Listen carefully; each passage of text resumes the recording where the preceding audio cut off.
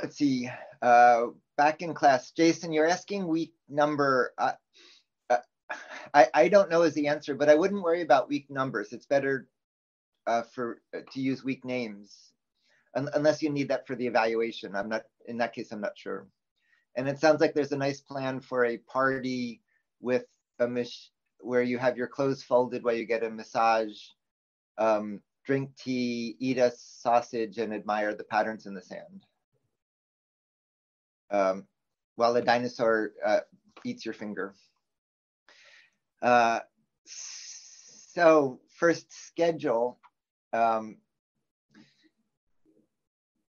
we're back to recitations. On the 17th, we're going to have a recitation on the Fab ecosystem. And so you'll hear from Fab Foundation, Fab Cities, Fab Portal, Fab Conferences, Super Labs, the All In, and oh, no, actually All In was going to fill in, but you're going to meet all of these organizations we've created to support the Fab network. And today is sensors, input devices. So I'm going to cover many different ways to get inputs in. Before the break, we did outputs out. So let's see, I am recording. Individual assignment is to measure something. So take a board you've designed and add a sensor. You can either design a sensor that goes into an existing board, or you can make a new board. And then as a group, this is an experiment, an exercise in debugging. So I want you to use a scope to look at the analog signals and a scope or logic analyzer to look at the digital signals.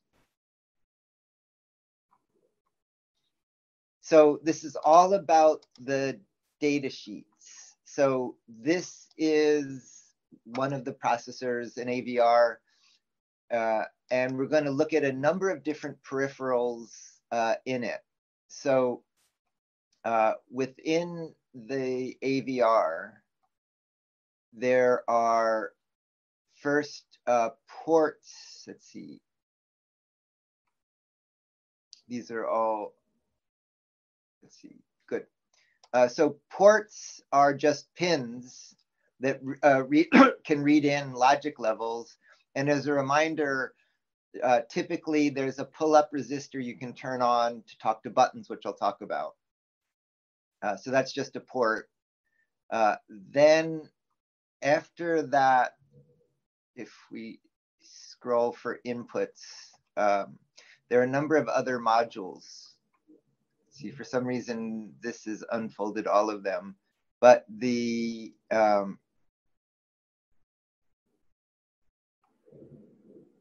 there's TWI, which is the same as I²C. This is a logical protocol that we use often to talk to devices that speak digitally, and I'm going to show you examples of that.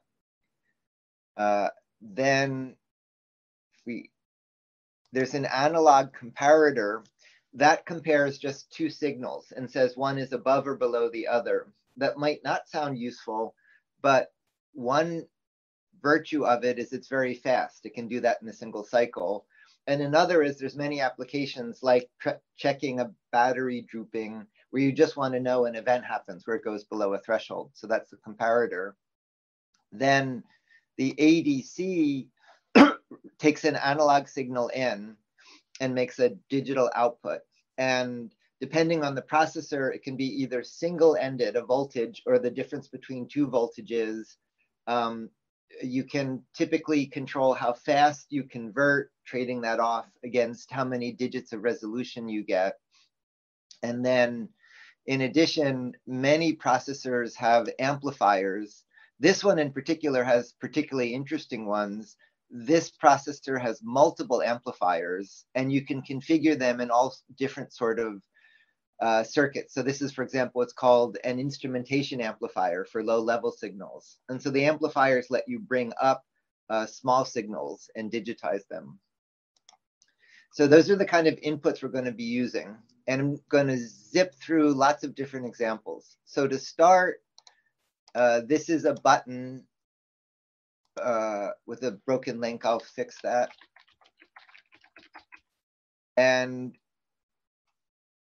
all that's happening here is when I push it, it says down. When I raise it, it says up.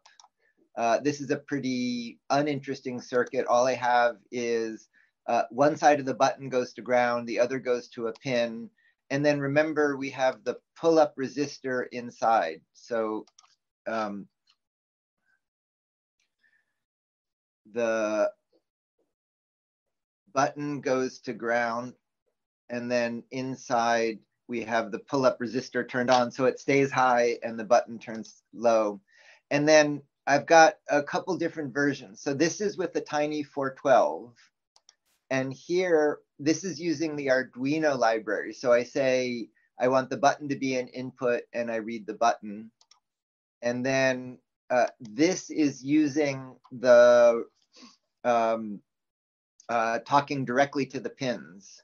So here what I'm doing is I'm reading the pins, and pin test here is just a very simple macro I define that tests the pins. And then here I'm actually talking to the hardware ports. So this is below the level of the Arduino library, which you can do more efficiently. So that's for the tiny 412. And then the other example for the button I have is, this is doing it with the SAMD11, which is the lowest end processor we use that has native USB support. And so here I'm using the Arduino library, and again, just with pin mode and digital read. And then I do an example here of talking directly to the pin hardware, which again is faster than the Arduino libraries. Now, one note about reading buttons, which sounds simple, when you close a button, it doesn't do that cleanly. It actually rattles a little bit and then settles. And this is on the order of microseconds. But remember, our processors are running much faster than that. And so they can easily read this as multiple opening and closing events. So debouncing is dealing with that. And one of the simplest ways to debounce is just once you read a button, don't read it again right away. Wait a little while for the button to finish rattling. Okay, next is magnetic fields. This is a sensor that measures the strength of a magnetic field in one direction, in one axis. And so with that, if we do this version, I bring it in, it reads the magnetic field strength. If I turn it upside down, the sign changes, so it goes the other way.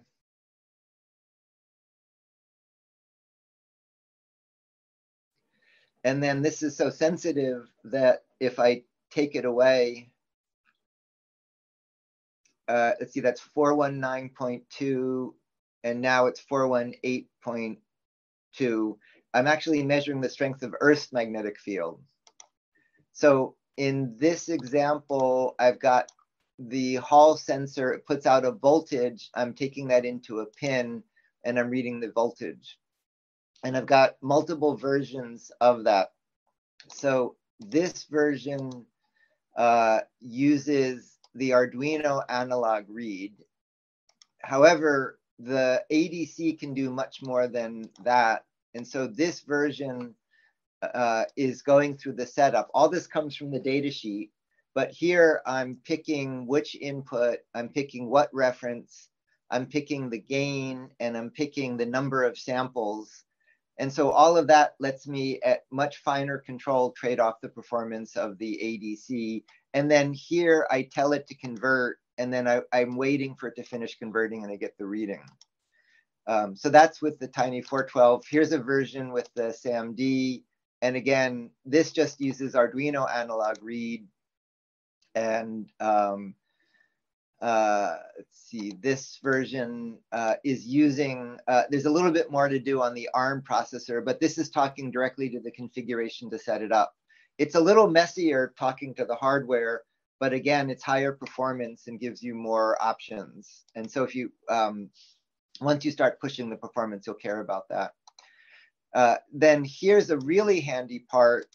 This is a vector magnetometer. It looks similar, but instead of measuring one axis, it measures the magnetic field in 3 different axes. And then this one is digital, so it speaks over I2C. We'll talk about more of that in networking week. I2C has 2 pins, SDA and SCL. Those pins get a pull-up resistor, and then they go to 2 processor pins, and then you speak I2C to it. And so for this one, I've got an example where here I'm talking to it with the Arduino I2C library. And then I2C is very simple protocol. And so here's a little bit of code where I'm implementing I2C in software. And what's convenient about that is you can do it on any pin with any processor. So what this does is, in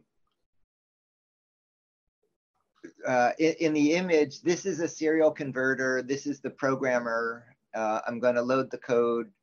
And then once the code is loaded, I'm measuring X, Y, Z. So let's see, I'm going to reload the code. I'm showing the code both from C and from Arduino.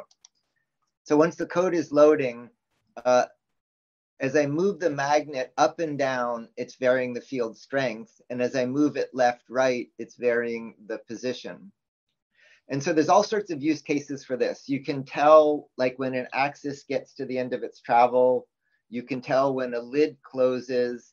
With a vector magnetometer, these get used, for example, in a joystick. You can have a magnet, a joystick move a magnet and measure the position from it.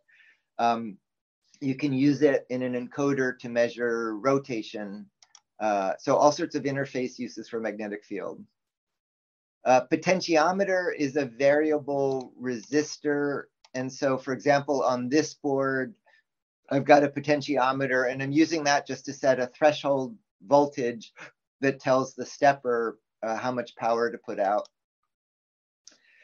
Step response. This is far and away my favorite sensor. So with this simple sensor, you can measure resistance, capacitance, inductance, position, pressure, tilt, acceleration, humidity, proximity.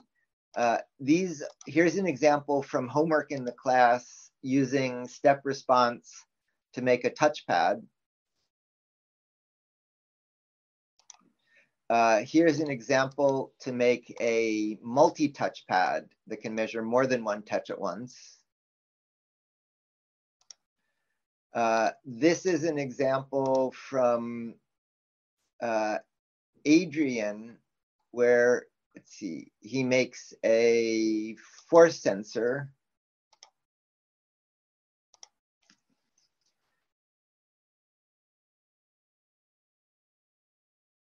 So he's making a sandwich with 2 electrodes, and then when he compresses it, that's a force sensor. Here's a research paper on using the same sort of measurement to make a bend sensor with a pattern of electrodes that slides. And all of this is done with an incredibly simple measurement. So what's happening is, and there's 2 versions, loading and transmit receive. So in the loading version, there's a large resistor, say 1 meg, goes to an electrode, and that's an output, but we're going to listen here as an input to the ADC. And then you're out here, and then there's ground in the room. So when you come in the vicinity, an electric field can go into you and out of you into the room. And so if you look at what we're putting out here, we're putting out steps like that. But if you look here, what you see is it charges up and then it charges down. And the rate it does this depends on what's out here.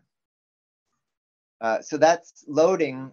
That does depend on the room for the ground return. So generally, it's better to do this. So here's a transmitting electrode.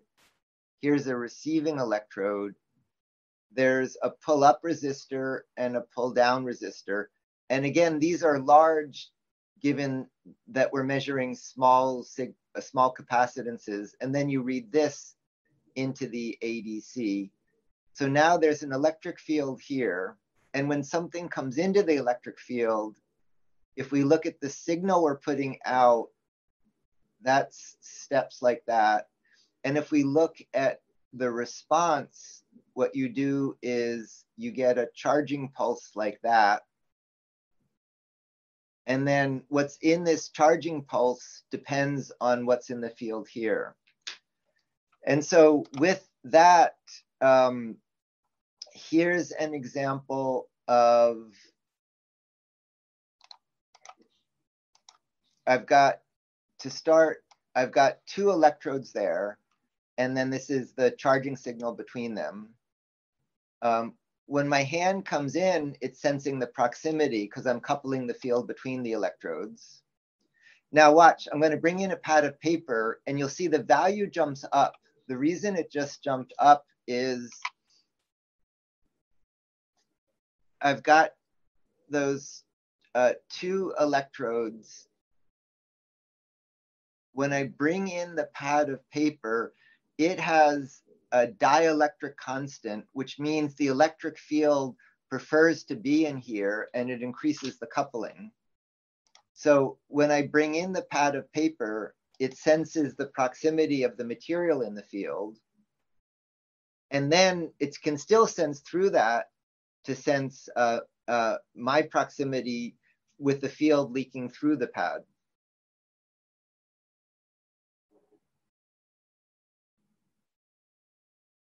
And in fact, the sensitivity depends on position. And so it's actually giving me lateral information. And all of that is done with essentially nothing. If we look at that example, all I have on the board is I've got these, a pin to charge, and I've got on the receiver these two resistors. And so you can measure distance between those electrodes down to micron resolution. If you put them around a tube and you have a liquid, you can see when the liquid gets in the tube for tilt. If you put it on the side of a container, as the liquid fills, you can measure the liquid level. If you measure it sensitively, you can see the difference in air from humidity. If you put this on a mechanical structure, you can make a load cell that measures forces, are all measurements you can do with it. And there's really only one subtlety, which is if we look at the code, you'll see I have number of samples and up and down. And what I'm doing is, this is a fairly low level measurement. So I'm measuring it multiple times and I'm averaging it to improve my signal to noise. And then the other thing is, if there's background electric fields, they'll change the readings, but they vary more slowly than what we're doing typically. So rather than measuring the absolute signal, what I'm doing is I'm measuring the difference between the up signal and the down signal. And that helps me subtract out the external electric fields. And so what's particularly great about this is you can build all sorts of user interfaces with it. So you can, if you put it underneath a case, you can make a button where nothing mechanically goes through the case. If you put some foam, you can make a force sensitive button. If you make wedges that are shaped and you rotate them relative to each other, you can measure angle. Almost anything, let's see, Jason, you're asking about the difference. It's just, let's see, I'm measuring relative rather than absolute signals, if that's what you're asking, by measuring up versus down. is a common technique to measure change in signals, not absolute signals. And then these links show at higher frequencies, you can actually learn about the composition of materials. You can actually pull out chemistry information. Let's see, Adrian is linking step response. Let me add a note for that. This is doing step response with a Xiao. And so, again, this turns all sorts of sensing and input problems just into arts and crafts using step response. And so if you're not sure what to do, do this. This is the most versatile, easy, flexible, fun kind of sensor for this week. Okay, that's step response. Next one is temperature. So this is a temperature sensor. I'm going to heat it up, and then it's going to cool off. That's using a resistor whose resistance depends on temperature. And the subtlety here is it's only going to change by a few percent. So we could take the variable resistor, put it in a divider and read it like that. But if you look at the ADC range, it would move just a little bit in the middle of the range. Instead, what we do is we make 4 resistors like that. And one of these is our variable one, and the other ones nominally are the same value, but those are fixed ones. Then here, I'm going to go into a differential amplifier. It measures the difference between 2 voltages. So when these all match, the signal this way and the signal that way are the same. But when the resistance change, they get unbalanced. But now what's happening is when they're matched, the signal is 0. And so we're using the whole ADC range rather than this small range to digitize it. So we get much more sensitivity. So this is called a bridge. And the underlying principle is you want to measure small changes in small signals, not small changes in big signals.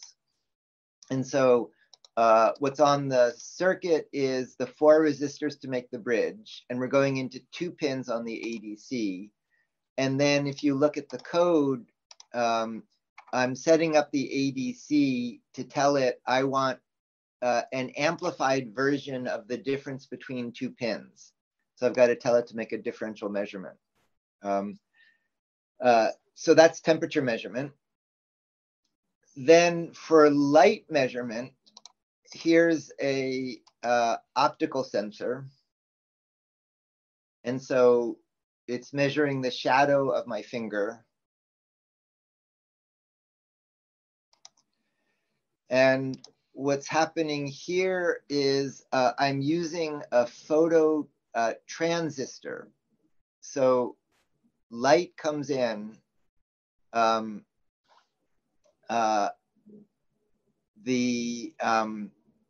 the photo transistor. That sets the current that can go through it. And then I can put a resistor on either side. And then what happens is you can either do it this way or this way. The light sets the current going through here, and then the current you pull through here changes the voltage here, and we digitize that. And so on here, I've got the photo transistor, and then I've got the pull-up resistor, and I go into an ADC pin. And then you can get these photo transistors. This is one that has a screen, so it only sees infrared light. This is one that sees visible light. You might see mentions to light sensing resistors. Those are obsolete. These photo transistors have gain, and so they're more sensitive, and you can set the gain by the value of the resistor. Then from there, this is synchronous detection, which is a really powerful technique. So here, the light is always on, but you'll see this bar graph shooting up when I come near it. So what I'm doing there is an important technique. On that board, I've got an LED sending out light. Then I've got my photo detector measuring light coming in. And then light is going to bounce off my finger to here. But the problem is, if I just do that and I look at the signal here is going to be varying all over the place based on all of the light coming in from the room, based on the room lights or the weather or whatever else. So instead, what I'm doing is I'm taking the light coming out and I'm turning that on and off. This is similar to what I was doing in the step response. I'm turning it on and off.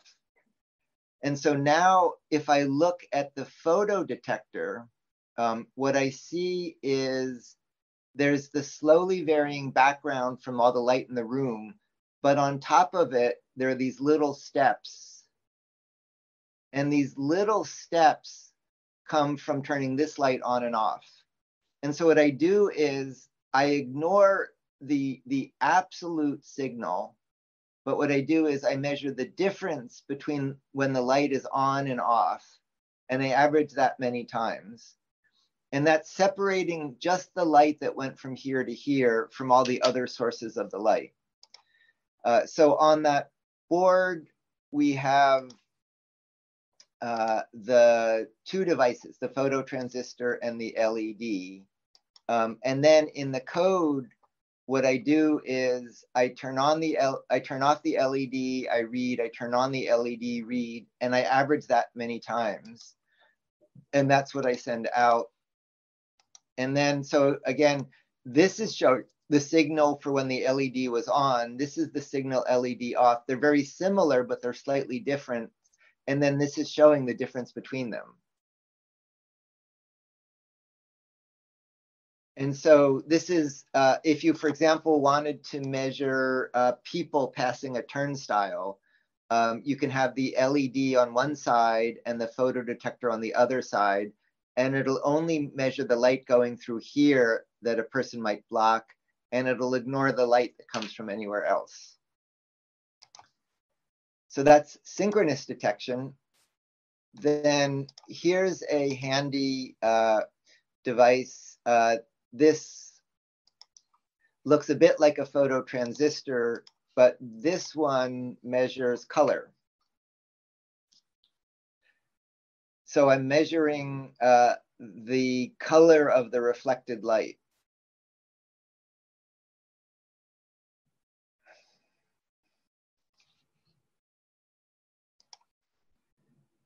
And so here that is, and again, this is an I2C device. So I2C devices have these two pins, SCL and SDA. And we'll talk more about that again in networking week. And then I've got the two pull-up resistors going into the processor to measure color. Okay. Next comes motion. So a common way to do that is, this is used often in building occupant detection. This is measuring your body makes radiation because of you're alive. Your temperature makes infrared light, literally, and this measures that. However, this is a newer way to do it that's much more sensitive.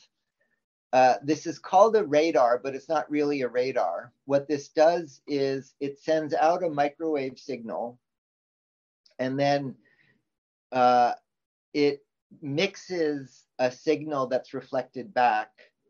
And if nothing is moving, they're at the same frequency. But if something is moving, there's a Doppler shift. So when a train goes by and you hear the pitch change, that's because the frequency changes with the motion. And here, when something is moving, there's a change in the frequency of the scattered signal.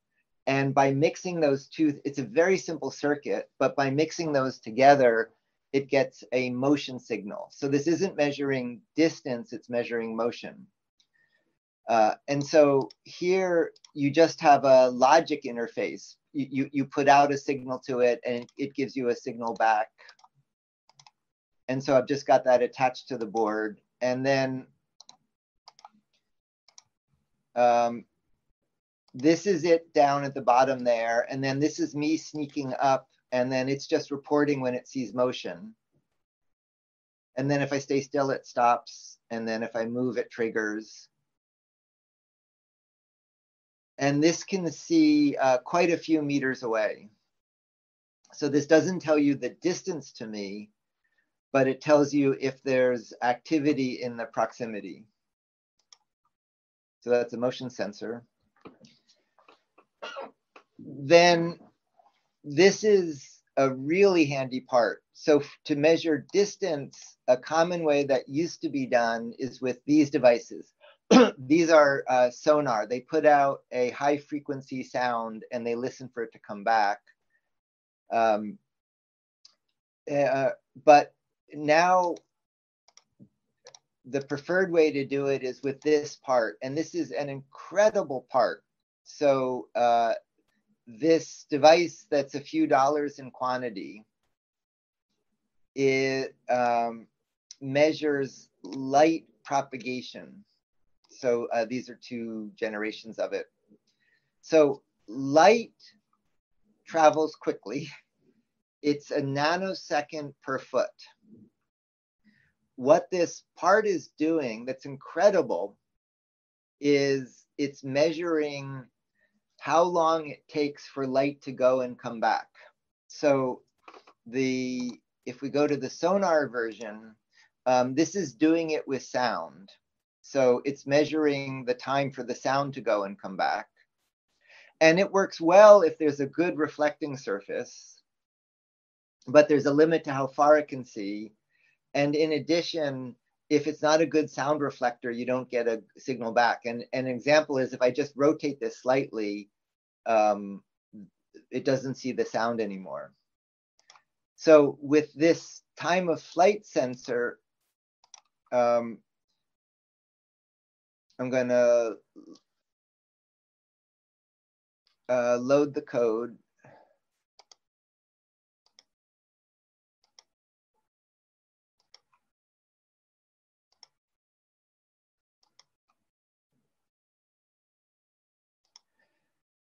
Okay. So now once I've got the code loaded, right now I'm measuring the distance down to the table. But now I'm going to turn it up, and now I'm measuring the distance up to the roof. And so it can measure better than a millimeter, but it can measure out to multiple meters. And then let's see, that's doing the same thing now with a module. And so again, I'm measuring to millimeters, but I can turn it around and I can point it up and I can measure out to meters, but measuring with a resolution of millimeters. And it's very robust. All you need is some light to come back. The field of vision is in the data sheet. It gives an optical divergence angle. I don't recall what that is. Now, the one note on this is a fairly small part. And so if you want to make it yourself, you have to do reflow. So here I am, I'm making little dots of paste. I've shown before for reflow, if you make a continuous bead and heat it, it moves to the pads. But in this case, because they're all underneath and they're fairly small, here I'm just making little dots of paste. I put the part down, I then bring in the hot air, and if the hot air is much too fast, you'll actually just blow the part away. But if you tune it right, when you see this, you should be happy. What you see here is the solder pushing out from under the pads where I did the soldering, and that tells you I made a nice joint. So that's reflow. If we go back to this, the part itself in quantity cost a few dollars. You can get a module if you don't want to have to do that. But this module is $19 instead of a few dollars. And it basically does the same thing. So you can bypass the reflow by buying the module, but better to learn to do the reflow. So that's optical time of flight. And that's a great way to measure absolute distance. Then this is a GPS receiver. The cost of these has come way down. These used to cost much more. And so here, this is very simple. I just have a serial interface going to the GPS receiver. What I'm doing here is a trick. The receiver has pins designed to go through hole mounting. But what you can do is if you make pads and you tin the pads, you can flow solder and mount it as if it's a surface mount device. Then it's just a serial interface. So here I'm using, there are lots of different libraries to talk to these. In this case, I'm just simply doing my own serial communication. And here's what it does. So I turn it on. And then it's telling me no fix, no fix, no fix. Now it has the fix. And then it says 4, 5, 7, 8 satellites. So the first time you turn it on, it takes a while for it to find the satellites. But once it's done, it remembers where it thinks you are, and that helps it get started. And so this antenna is sensitive enough to get a signal coming from a satellite in orbit. And it's telling you your position. But in addition, the satellites have atomic clocks to tell time. That's how it measures position by the satellite tells you what time it thinks it is, but there's a time delay for the signal to reach you. And by comparing those, it gets the position. And then it gives you the time of day, and that's using these nanosecond accurate clocks. So assuming you can see the sky, you can get position, but you can also get time of day to absolute precision. The accuracy of GPS, it depends on a bunch of things. It depends, you can average to reduce the noise, and then differential GPS uses local references. But state of the art gets down to below millimeters. Meters is easy, centimeters maybe if you do averaging. And yeah, there's a note, there's sensitivity about spreading of the GPS given the military. There's a complex history to the use of spreading signals in it. So that's a GPS. Next is, this is an accelerometer that gives you X, Y, and Z motion.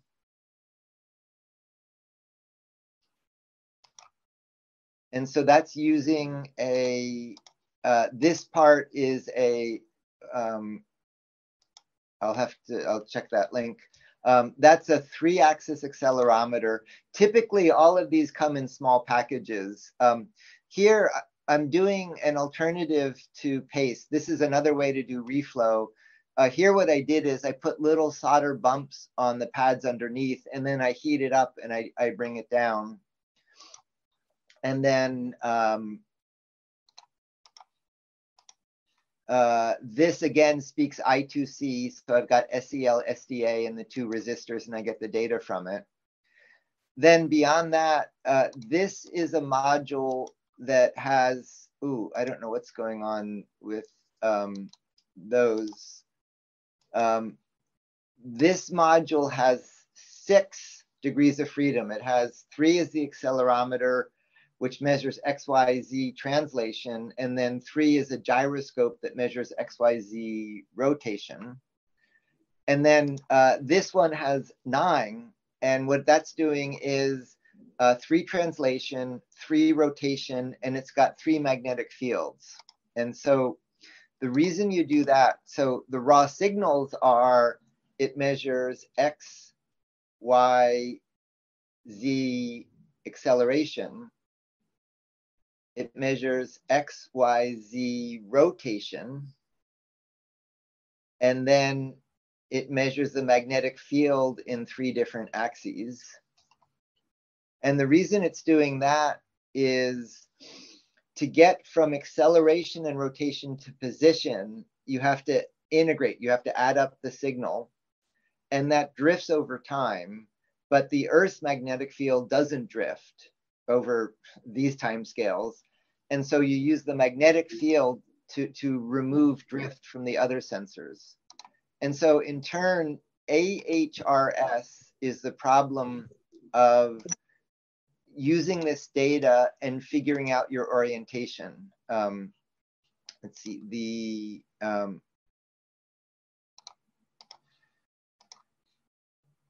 want to find a demo of the AHRS.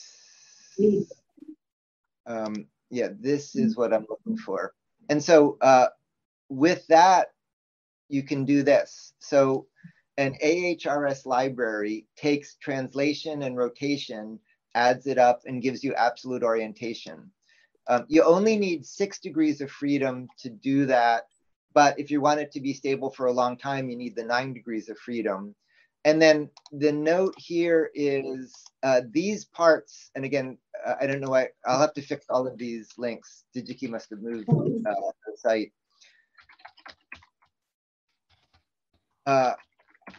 These parts are very small. Their most common use is in cell phones where space is very tight.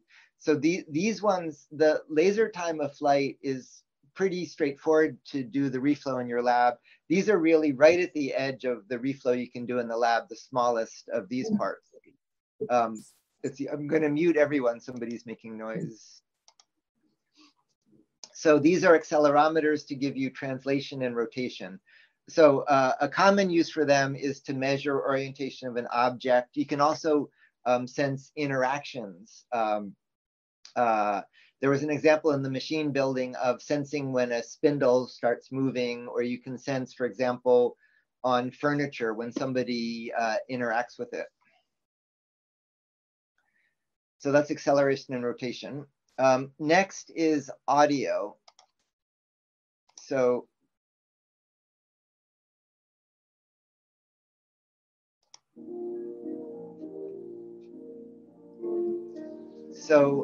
this board is recording the sound, and with enough resolution to resolve the waveform.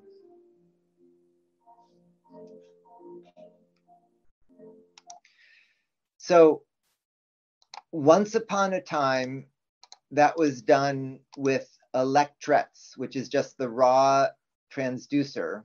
And then you'd have to add an amplifier to talk to them. But yeah, DigiKey's moved a lot of stuff around. More recently, we would use,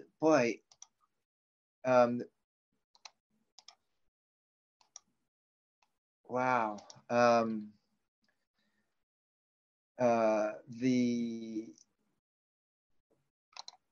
DigiKey must have done a major site overhaul since I did this. Let me take this much.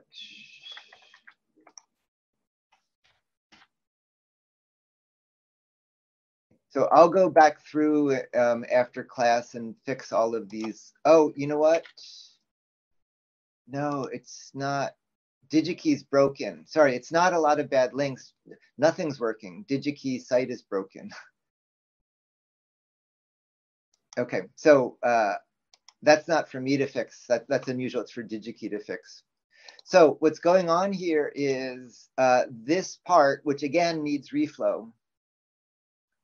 is a microphone.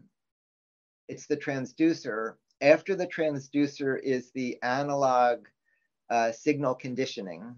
And then after that, it's an I2S interface. So these are the, if we look at the board, this is the digital microphone, and then it's got the logic interfaces. Now, this is using what's called I2S. I2S is similar to I2C, which is a common interface to talk to devices, but this one is specific for audio.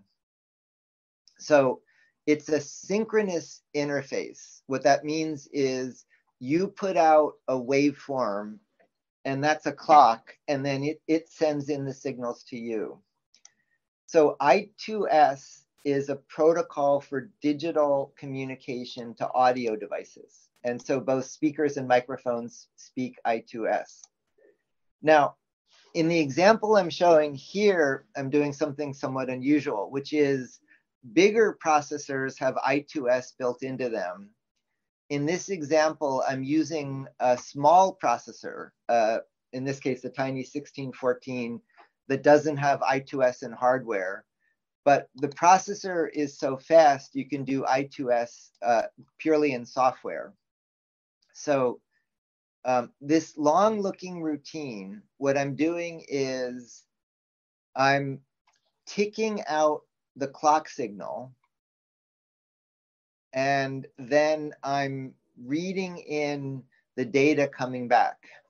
Now, the reason this looks like this is all of this could be in a loop, but when you make a loop in software, it takes more time to go through the loop, and the time can vary. So this is what's called an unrolled loop. The audio signal is 32 bits long. And so instead of making the loop, I've unrolled the loop, and now the timing is predictable and it's faster. And so what this lets me do is purely in software read an I2S signal. And then the code down here is pretty simple. What I'm doing is I read in the signal, I save it in a buffer, and then I ship that audio buffer out. So it's more typical to use a processor that has hardware I2S and then use an I2S library. But this shows you can actually do I2S directly in software. Let's see. Stephen put a link in. No, so Stephen, I think this is a regional server issue that it's working for you, not me, given however DigiKey is serving it. So hopefully that'll come up here. It may be working for you elsewhere. Okay, so the MEMS device, again, this is one more device where you need to learn. Yeah, so it's working in other places. This must be the content distribution DigiKey is using. This is another part where you need to be able to do reflow. But the digital microphone makes it so much easier. Back in the old days, we had to make, here's an amplifier to make all of the signal conditioning. And so that lets you read audio. And there's a lot you can do with that. You can crudely just say, is there sound? You can make filters that measure sounds at different frequencies. You can find simple patterns in the sound.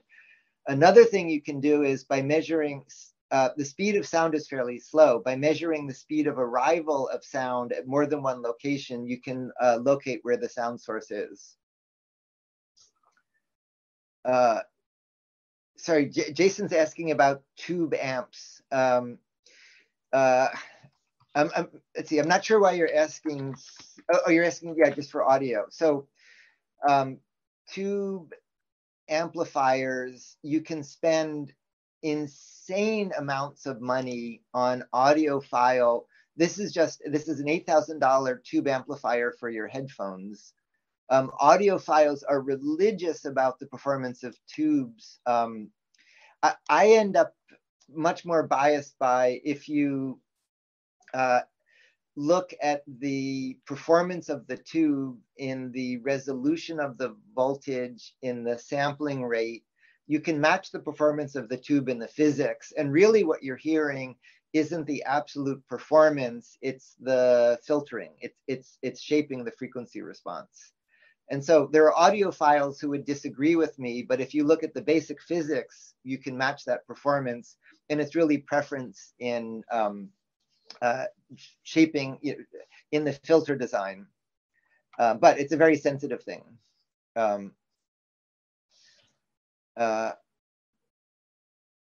Okay. Oh, let's see. Stephen is noting you might have to pick a country.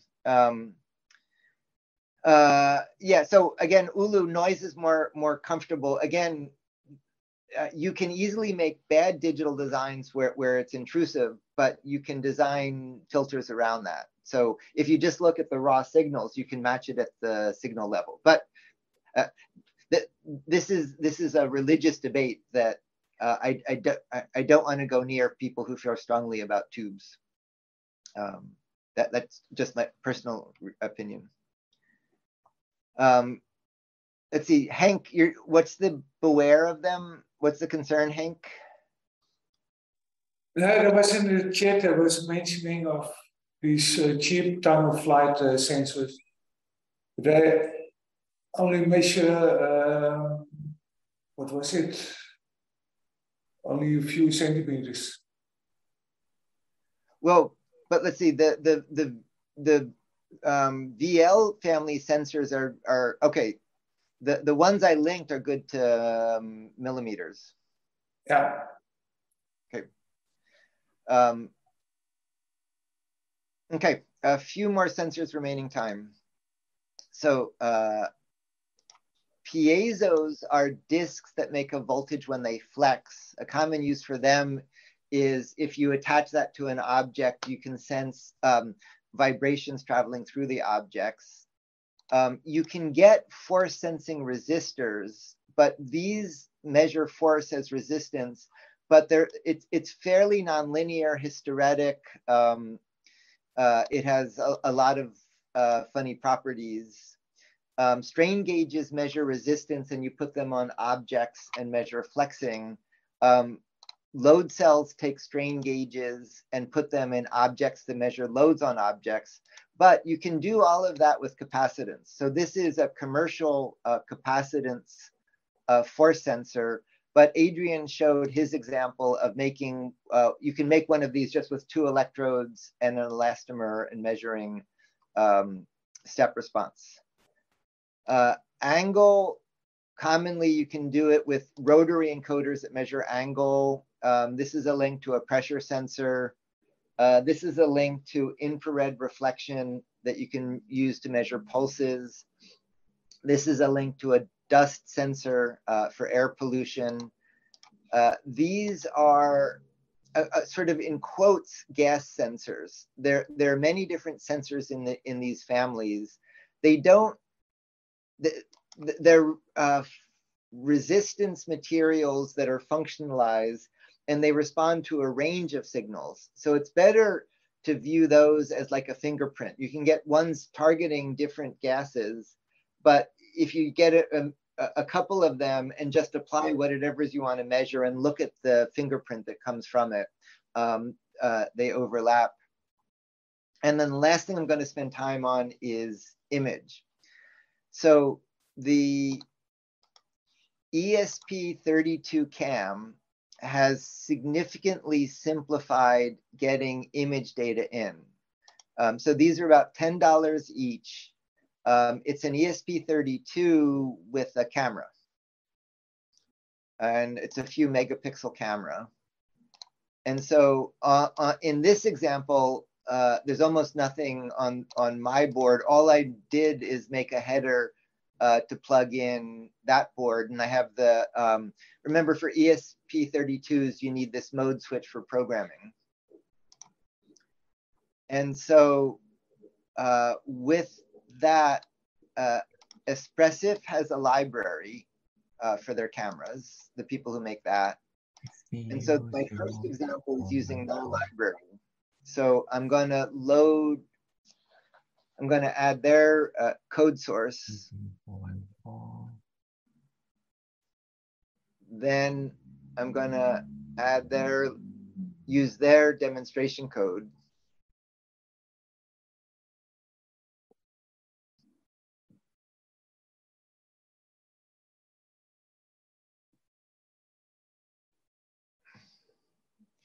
Then in their code, I'm picking the camera. Then it wants to know, I'm going to talk to it over Wi-Fi. So I load the code. I reset it.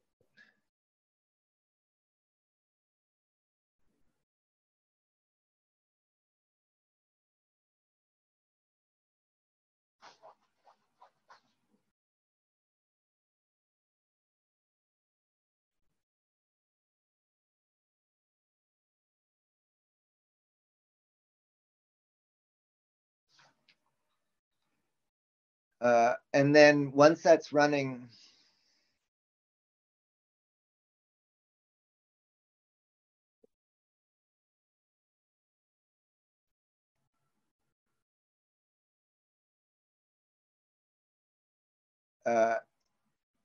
it wakes up. It tells me it's the address it's serving at. I'm going to go to its address. And now this is an app being served by the ESP32. It's exposing all the controls on the camera. And so up top is my desktop computer, but below is the image coming back from the ESP32 cam. And then in this example, what I'm going to do, I'm going to mute all, unmute if you need to talk. In this example, this is code I wrote to demonstrate image processing.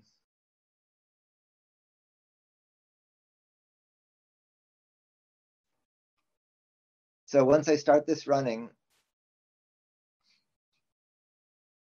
below is an image, then I'm inverting, I'm half toning, here I'm motion detecting. I'm doing lots of different examples of real-time image processing in the ESP32. And so to do that, this is the code running the ESP32. I get in the image, I turn it into a data buffer, and then I've got these different routines that invert it, threshold it. This is where I motion detect, and then I send that out through the web stream. And so all of that lets you for about $10 do powerful image processing. These are links to more advanced image processing libraries that need bigger processors, but there's a lot of image processing of detecting things like tokens, patterns, motion you can do just with the ESP32 cam. So that's image processing. And actually, yeah, sorry, I'm looking at the chat. I should mention that there's still more comments in the chat about tubes, digital versus analog. Digital versus analog is a huge battle that I don't want to suggest an answer to. But just as background for my interest in that question, let me see. Many years ago, with a composer at MIT, we did a project to put sensors on a cello with yo-yo ma. And that was related to this question about tube amplifiers. I was interested in the physics of musical instruments and looking at, I can sense as fast as a Stradivarius does, and so can I make something to compete with the Stradivarius? And Yo-Yo really, he was very unsentimental about the instrument. He just cared about the performance of it. And appreciated the response of that.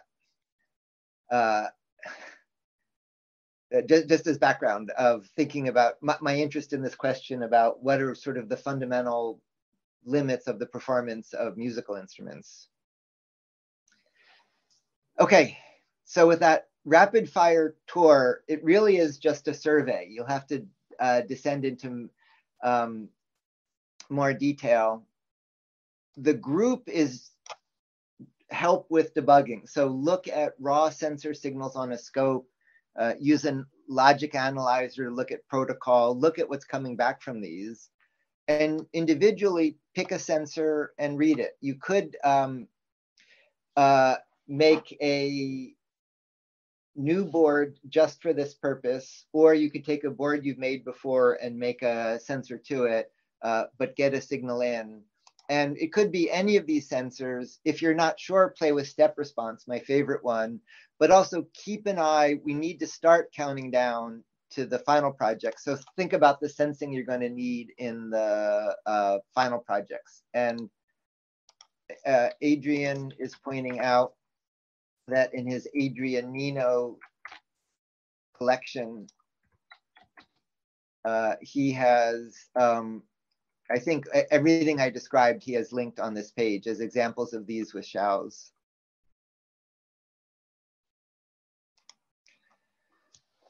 Okay, that's,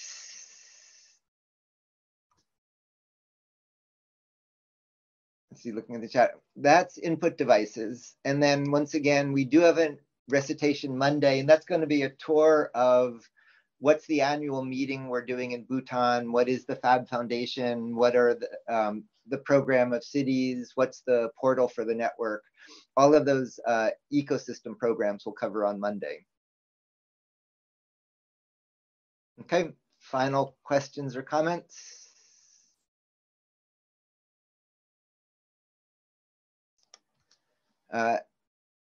If not, this should be a fun week. Once you get over just the basics of the pin interface, the ADC, the I2C, there's a whole universe of sensing you can do.